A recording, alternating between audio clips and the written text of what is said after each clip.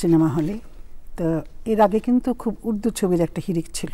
আচ্ছা, তখন আমাদেরকে উর্দু শিখতে হতো উর্দু ছবির জন্য অভিনয় করার জন্যে। তো এটা হচ্ছে আমাদের 52 সালে একটা মুক্তি সংগ্রাম হয়েছিল বাংলা ভাষা নিয়ে। তো সবার মনে এটা কাজ করেছিল, কিন্তু বিশেষভাবে কাজ করেছিল রূপবান খ্যাত পরিচালক সালাউদ্দিন সাহেব। উনি তো এখন নেই। তো উনি চিন্তা করলেন যে এত কষ্ট করে আমরা যে বাংলা ভাষাটা আনলাম, এখন যদি উর্দু ছবি নিয়ে আমরা চলাফেরা করি তাহলে এটা আমাদের জন্য একটা লজ্জা করে এবং এটা ব্যাপার। বাঙালিরা কিন্তু চিরদিন লোকগাথা, এই যে ঠাকুমার ঝুলি, রাক্ষসের গল্প, এগুলো কিন্তু আমরা বাচ্চারা এবং বড়রাও কিন্তু এখনো দেখতে এবং শুনতে ভালোবাসি। উনি এই পদক্ষেপটা নিলেন, আমাকে ডাকলো যে এটা স্কিন টেস্ট নেবে, রূপবানটা হচ্ছে একটা সত্যি একটা ইনোসেন্ট মেয়ে, মানাবে কিনা। তখন কিন্তু আমি অলরেডি 2-1টা ছবি করেছি, মুক্তি পাইনি। তা আমি আবার আর তখন সিনেমা সম্পর্কে, চলচ্চিত্র সম্পর্কে তখন আমাদের কিন্তু এত অভিজ্ঞতা ছিল না। এই রূপবানটা কি আপনার মুক্তিপ্রাপ্ত প্রথম ছবি ছিল? রূপবানটা মুক্তিপ্রাপ্ত প্রথম ছবি ছিল। তখন রূপবানটা স্কিন টেস্ট করার পর এই রূপবানে আমাকে অভিনয় করতে, এইটাই প্রথম ছিল যেখানে আমার নাম তন্দ্রা থেকে সুজাতার নাম দেওয়া হয়। এটা সালাউদ্দিন সাহেব, মানে ওই রূপবান ছবিতে আপনি তন্দ্রা নামে অভিনয় করেছিলেন। তখন একটা এরকম একটা ইয়ে ছিল আর কি, গতি ছিল নামে। তখন আমার নামটা সুজাতা দেওয়া হয়। এটা কে দিয়েছিলেন? সালাউদ্দিন সাহেব দিয়েছিলেন। তারপরে রূপবানটা হলো, রূপবান হওয়ার পর তখন আমাদের বললো যে আমাদের সিলেট যেতে হবে, সিলেটে আমরা শুটিং করব। সিলেট ফেঞ্চুগঞ্জ, তা 64-এর এই ঘটনা। তা আমরা সিলেটে 1.5 মাস ছিলাম। 1.5 মাস থাকায় থেকে আমরা পুরা ছবিটা আউটডোর শুটিং করে আসি এবং ভয়ানক এবং ভয়াবহ শুটিংয়ের সে অবস্থা আর কি। তো জঙ্গলটা আপনি চিন্তা করতে পারেন, জঙ্গল মানে এমন হয়েছে যে আমরা সকালে গিয়েছি তখন একটা বাঘের যে একটা গন্ধ পাওয়া যায় না, গায়ের গন্ধ, আমরা তখন ওই জঙ্গলে ঢুকেছি, দেখা গেছে যে বাঘের একটা গন্ধ পাচ্ছি। তারপরে জোক, এগুলো অনেক অনেক কষ্ট করে আমাদের রূপবানটা করতে হয়েছে আর কি। আচ্ছা, পরবর্তীতে যখন ছবিটা মুক্তি পেল তখন যে সারা বাংলায় একটা ব্যাপক আলোড়ন সৃষ্টি হয়েছিল, তখন আপনার মানে সেটা ফিলিংসটা কেমন লেগেছিল? যে বক্স অফিস মানে কি super super super duper hit করেছিল রূপবান। আমি একদিনের ঘটনা বলি, সিলেট থেকে আমরা ঢাকায় আসব, তখন তো সিলেটের সব কিছুর তো অবস্থা তখন এত ভালো ছিল না। তারপরে স্টেশনে আসছি, ট্রেনে করে আমরা ঢাকায় আসব। তো স্টেশন মাস্টার আমাদের দেখে উনি করলেন কি, ওনার রুমটা আমাদের ছেড়ে দিলেন। আচ্ছা, তো ছেড়ে দিলেন। তো আমি জানতাম না যে আমার এই একটা পজিশন হবে। তা আমি কি একটা খাট ছিল ওনার, খাটের মধ্যে আমি বসে রয়েছি, এই হাঁটুটা মুড়ে যেমন বসে মেয়েরা, বসে রয়েছি। হঠাৎ দেখি প্রায় 10-15 জন মহিলা সিঁদুর দিয়ে, ঘোমটা টোমটা দিয়ে, হাতে আপনার ওই প্রদীপ, ধূপদানি, তারপরে একটা প্লেটের মধ্যে মালা, সন্দেশ, সিঁদুর সব নিয়ে না ঘরের মধ্যে ঢুকছে। অল্প বয়স আমার। আমি মাকে বলছি যে মা কি সেটা হচ্ছে, কী ব্যাপার? মা বলছে চুপ চুপ থাক। মা টের পেয়েছে আর কি। ওনারা আসছে যে একটা সতীর দেখা পেল এবং সতীর একটা পূজা করবে আর কি। তারা আমাকে পূজা টুজা করে আমাকে মিষ্টিমুখ করায়, আমাকে মানে পা ধরে প্রণাম করে তারপরে সে চলে গেল। ওরা এইসব ছোটখাটো অনেক অভিজ্ঞতা হয়েছে আর কি। সেই ছোটবেলায় আপনার কি স্বপ্ন ছিল যে আপনি অভিনয় করবেন? আমি ছোটবেলায় নাচ করতাম। পাড়ায় যে নজরুল জয়ন্তী, রবীন্দ্র জয়ন্তী হতো, আচ্ছা, তো তখন আমাদের ডাক পড়তো আমার বোনের আর কি। তা আমার মার একটা ইচ্ছা ছিল, মা আবার খুব সুচিত্রা উত্তমের ভক্ত ছিল। তো উনি মনে করতেন যে আমি একটা মেয়েকে চলচ্চিত্রে যদি দিতে পারে, যদি নাম করতে পারে, এই আশাটা তার ছিল আর কি। যার জন্য আমরা কুষ্টিয়ার থেকে আমরা ইন্ডিয়ায় না গিয়ে আমরা ঢাকার দিকে চলে এসেছিলাম আর কি। তো আবার বড় ভাই উনি ডুগি তবলা বাজাতেন এবং আমাদের পরিবার কিন্তু একটা সাংস্কৃতিক মনা পরিবার ছিল। আপনাকে রূপবান ছাড়াও লোককাহিনী ভিত্তিক অনেক ছবিতে আমরা দেখেছি, যেমন গাজী কালো চম্পাবতী, কাঞ্চনমালা, রাখাল বন্ধু, তো জরিনা সুন্দরী। তো এই ছবিগুলো মানে সেটা কি রূপবানের সাফল্যের কারণে আপনি এই ছবিগুলোতে বেশি আপনাকে ডাক পড়েছিল? একটা অভিনেত্রী বা অভিনেতা যখন সুপার ডুপার হিট ছবি একটা দেয়, জনপ্রিয়তার শিখরে যখন থাকে, তখন তো সমস্ত পরিচালক এবং প্রোডিউসার তাকেই তো চাই। ধারাপাত ছবিটা কিন্তু বেশ চমৎকার ছিল ছবিটা, এটার কথা কিছু মনে আছে? ধারাপাত যখন আমি অভিনয় করি তখন আমি শাড়িটা ভালো করে পরতে পারতাম না। তো সালাউদ্দিন সাহেবের বোন ছিলেন, ওনার নাম সালেহা বোধহয়। তো উনি আমাকে অনেক হেল্প করেছেন আর কি, অভিনয়ের দিক দিয়ে হেল্প করেছেন, ডায়লগের দিক দিয়ে খুব হেল্প করেছেন। এবং নাসিব আপা ছিলেন ওই বইয়ের হিরোইন, নাসিব আপা আমাকে খুব সাহায্য করেছেন। পঞ্চকর যে ফিলিংসটা, এটা তো সম্পূর্ণভাবে কাজ করেছে আর কি। খুব ব্যতিক্রমধর্মী একটা ছবিতে আমরা পেয়েছি, সেটা হচ্ছে 13 নং ফেকুস্তা গার্লিন, এবং এটা কিন্তু মানে হাসির ছবি, এবং এটা খুব মানে সুপারহিট ছবি ছিল। তো এই ছবিটার কথা কিছু মনে আছে? এত হাসি ছিল সেই সময়ের, কোনো কিছু স্মৃতি মনে আছে? 13 নম্বর ফেকুস্তা গার্লিন একটাই কিন্তু হয়েছে বাংলাদেশে হাসির ছবি, সেটা হচ্ছে 13 নম্বর ফেকুস্তা গার্লিন। বেবি জামান ছিলেন হিরো, আনোয়ারা ছিল আমার বড় বোন। কামাল আহমেদ ডাইরেক্টর, যে উসরদি লেখা পরিচালনা করেছিলেন, সে হয়েছিল আমার দুলা ভাই। আর সিরাজ ভাই যিনি মারা গেছেন, উনি হয়েছিলেন আর এক বাড়িওয়ালা। আমরা ছিলাম ভাড়াটিয়া, আনোয়ারা, কামাল আহমেদ আর আমি ছিলাম ভাড়াটিয়া। আর সুমিতা দি আর সিরাজ ভাই, ওনারা ছিলেন বাড়িওয়ালা।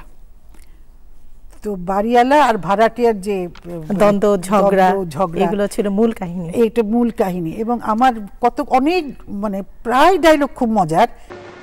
আমরা অনেক সফল জুটি পেয়েছি আমাদের চলচ্চিত্রে, কিন্তু সর্বপ্রথম আমরা সফল জুটি পেয়েছি আজিম সুজাতা।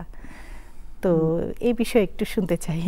আজিম সুজাতা জুটিটা ধরেন, এটা তো অভিনেতা বা অভিনেত্রী করেন, এটা হচ্ছে পরিচালক, প্রডিউসার, তাদের হয়তো নাই। যেমন প্রথম কোন ছবিতে অভিনয় করেছিলেন? ডাকবাবু ছবিতে। নেওয়ার পর একটা বইটা যখন সুপারহিট হয়ে যায়, পরপর 2টা 3টা যখন সুপারহিট হয়, তখন একটা অবাঞ্ছিত ছবিতে, কাঞ্চনমালা ছবিতে না, কাঞ্চনমালা ছিল মান্নান। আচ্ছা আচ্ছা। আর আজিম সাহেব ছিলেন অবাঞ্ছিত ছবিতে, টাকার খেলা ছিল, অবাঞ্ছিত, টাকার খেলা, মধুমালা, পাতালপুরি রাজকন্যা, সাইফুল মদিউজ্জামাল। অস্ত্র দিয়ে লেখা গানটি এবং সেই ছবিটি বলতে গেলে আমাদের চলচ্চিত্রের ইতিহাসে একটা ঐতিহাসিক ছবি এবং ঐতিহাসিক গান। আপনাকে সারা জীবন এবং যুগের পর যুগ দর্শকরা আপনাকে মনে রাখবে। কেমন লাগে এই অনুভূতিটা, যে এখনো পর্যন্ত অস্ত্র দিয়ে লেখা সেই গানটা শুনলে কিন্তু আপনার চেহারাটা ভেসে আসে? ভালো লাগে। যেমন ধরেন, শিল্পীরা তো তাদের শিল্পকর্মের মধ্যে বেঁচে থাকতে চায় এবং বাঁচেও তারা। আজকে আমি হয়তো মরে যাব, কিন্তু আমার ছবিগুলো চলবে এবং আমাকে মনে রাখবে। গান যখন চলবে তখন অনেকে বলবে যে এটা সুজাতা গেয়েছিল, সুপারহিট ছবি ছিল। তো আমি এই জন্যে, অনুভূতিটা তো বিরাট ব্যাপারে তো বললামই, যে এই যে একটা বেঁচে থাকা, এটাই তো আমরণ। শিল্পীরা কোনোদিন মরবে না, আমি হয়তো কোনোদিন মরবো না, আমি বেঁচে থাকবো এই গানের মধ্যে দিয়ে, ছবির মধ্যে দিয়ে, মানুষের মধ্যে দিয়ে, নাটকের মধ্যে দিয়ে বেঁচে থাকবো। তবে আমি এর জন্য অসংখ্য ধন্যবাদ এবং শুকরিয়া আদায় করি আল্লাহ, এবং যারা আমাকে এইসব ছবিতে অভিনয় করার সুযোগ দিয়েছিলেন তাদেরকে আমি অনেক ধন্যবাদ জানাই এবং শ্রদ্ধা জানাই।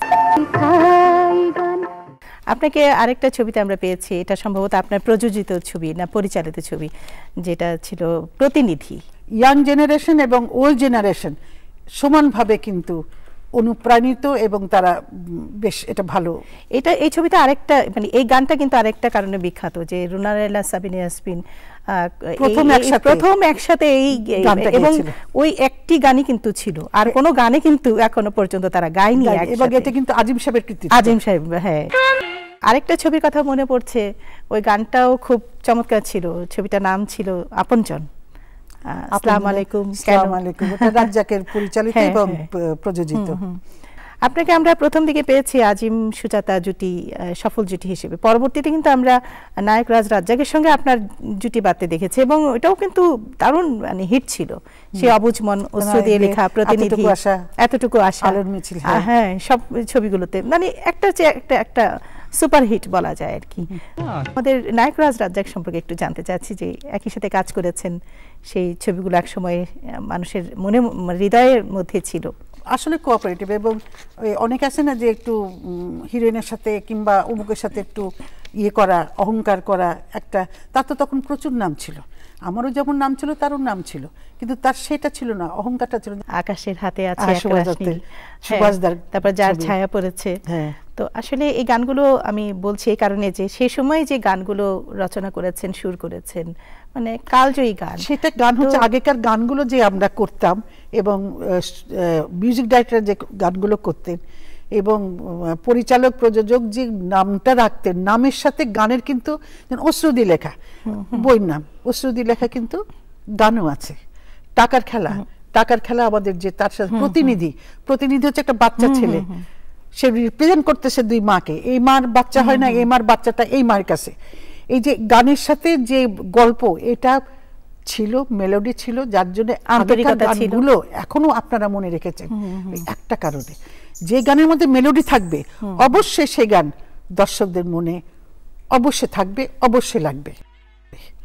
গল্পটা যেন দর্শকদের মনে, যেমন আমরা যে গুলো করেছি সেই গল্পগুলো কিন্তু এখনো আপনারা বলতে পারছেন, কারণ গল্পটা মানুষের মধ্যে ঢুকিয়ে দিতে হবে। এক, দ্বিতীয় কথা হচ্ছে চিত্রনাট্যটা যেটা, ওটা মজবুত করতে হবে। যেমন আমরা আমাদের বাসায় পরিচালক, মিউজিক ডাইরেক্টর সবাই দিনকে দিন একদম বিছানা নিচে পেরে গল্প লিখছে, কোনটার পর কোনটা হবে রিসার্চ করা হতো। হ্যাঁ, যে এই যে এখন একটা কান্নার দৃশ্য, তারপর একটু পাবলিকের রিলিফ দিতে হবে, কিভাবে রিলিফ দিতে হবে, ডায়লগটা কিভাবে, এই ডায়লগটা মানুষ বলবে, কোন ডায়লগটা, এগুলো যে রিসার্চ করে এগুলো একটার পর একটা মাসকে মাস, চিত্রনাট্যটা খুব প্রয়োজনীয় যদি গল্পটা ভালো হয়। 80 দশকের শুরুতে সম্ভবত ছুটির ঘন্টা ছবিতে আপনাকে আমরা পেয়েছি একটু অন্য রূপে। তো আপনার সেই ছবিতে অভিনয় দর্শকদের মানে একেবারে বলতে গেলে যে কাঁদিয়েছে, তো সেই ছবিটা সম্পর্কে একটু কিছু বলবেন। সেই ছবিটা তো আসলে অ্যাকচুয়ালি সত্য ঘটনা। নারায়ণগঞ্জে একটা ছেলে ওই বাথরুমে আটকা পড়ে গেছিল আর কি। তো আমার যখন এটা 80 দশক, হ্যাঁ শুরুর দিকে, তখন আমার ছেলে কিন্তু ছোট, 3-4 বছর আর কি। তো গল্পটা ভালো লাগলো, তো সত্যদার বললো যে সুজাতা একটা অভিনয় করতে হবে। আমি করবো বলে, কক্সবাজারে থাকতে হবে কিন্তু অনেকদিন। আমি যা থাকবো। 1986 সনে আপনার পরিচালিত প্রথম ছবি ছিল এটা, অর্পণ ছবিতে আমরা পেয়েছিলাম। সেই ছবিতে রাজ্জাকও ছিলেন, ববিতাও ছিলেন। একটু বলবেন যে পরিচালনা করতে গিয়ে কেমন লেগেছিল? ভালোই লেগেছিল। একজন পরিচালক এই যে ক্যামেরার পিছনে গিয়ে লুক থ্রো করা, তো আর যে কষ্টটা অন্যরা পায় আমি সেটা পাইনি। শৈশবে আপনার কোথায় কেটেছে, স্কুল কিংবা? আমি শৈশবে ভাই বোন সম্পর্কে, কুষ্টিয়া আমার দেশ। আচ্ছা, কুষ্টিয়াতে আমি ক্লাস 3 কি 4-5 পর্যন্ত পড়েছিলাম। তারপর ঢাকায় আসি। ঢাকায় এসে আমি পড়ি সিদ্ধেশ্বরীতে পড়ি, তারপরে পলাশী ব্যারাকাসের ওখানে একটা পলাশী স্কুল ছিল, ওখানে আমি পড়াশোনা করেছি। আমরা 4 বোন 3 ভাই। যে আপনাকে যখন কাছে পেয়েছি, যে 60 দশকে যখন আপনি তুমুল আলোড়ন সৃষ্টি করেছিলেন ছায়াছবি অঙ্গনে, সেই সময় তরুণীরা বিশেষ করে সুজাতা তিলক, যেটা আপনার বিউটি একটা তিলক আছে, সেটা কিন্তু যাদের নাই তারাও কিন্তু আঁকতো, এরকম একটা প্রচলন ছিল আমি শুনেছি। তো এবং আপনার সেই চুল ছিল ঢেউ খেলানো, সেই রকম স্টাইলও নাকি সুজাতা স্টাইল চুল, সুজাতা তিলক এগুলো মানে করতো। তো এতটা জনপ্রিয়তা আপনার ছিল, তো এই জিনিসগুলো কেমন আপনার অনুভূতি? ভালো লাগার কথাই আমি বললাম, ভালো লাগার কথা। তবে এই জনপ্রিয়তা যদি এখন থাকতো তাহলে একটু বেশি করে বুঝতাম বা ভাবতাম, তখন মানুষ আমাকে পছন্দ করত, ভালোই লাগতো। দর্শক আমাদের চাইতো বলে আজ আমি এই পর্যায়ে। তা তাদের যদি আমি অবহেলা করি তাহলে তো আমি শেষ। আসলে আপনার সঙ্গে গল্প আর ফুরোবে না, কারণ আপনার যে অবদান আমাদের চলচ্চিত্রে, সেই গল্প আমরা একটা পর্বে কখনো শেষ করতে পারবো না। তো আজকের মতো শেষ করছি, আপনাকে অনেক ধন্যবাদ। দর্শক, আজ গল্প হচ্ছিল আমাদের সবার প্রিয় চলচ্চিত্র অভিনেত্রী, 60 দশকের তুমুল সারা জাগানো অভিনেত্রী সুজাতার সঙ্গে। গল্প শেষ হচ্ছে না, কারণ চলচ্চিত্রে তার এত অবদান রয়েছে, আমরা তাকে কখনো ভুলতে পারি না, এবং তার সঙ্গে গল্প কখনো ফুরাবার নয়। তারপরেও আমাদের সময় শেষ হয়ে গেছে, গল্প আমাদের শেষ করতে হচ্ছে। আগামী পর্বে আমরা আবারও হাজির হব আপনাদেরই প্রিয় আরেকজন তারকাকে সঙ্গে নিয়ে। ততদিন পর্যন্ত আপনারা সবাই ভালো থাকুন, সুস্থ থাকুন, সুন্দর থাকুন। সবার জন্য রইল শুভকামনা।